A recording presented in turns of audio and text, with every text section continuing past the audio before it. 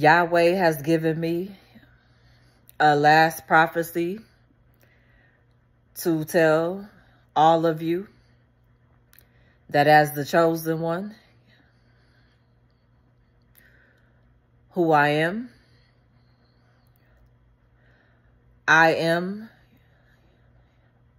the one that he chose according to 2 Corinthians chapter 11, verse 2.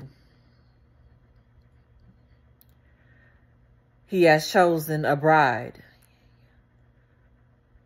to marry his son, Jesus. I am the chosen one that will lead all 12 tribes of Israel. And also everyone that accepted Jesus as their Lord and Savior will be invited to our wedding supper.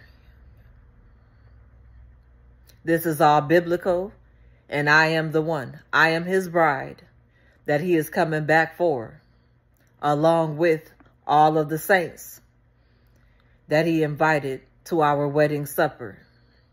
Now you know who I am, and he is saying this is the last chance that he has given any one of you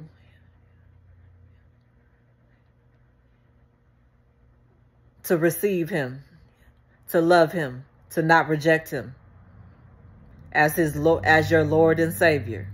You can do so by the confession of your mouth that Jesus Christ has died for you, for your sins on Calvary, and that he rose again on the third day.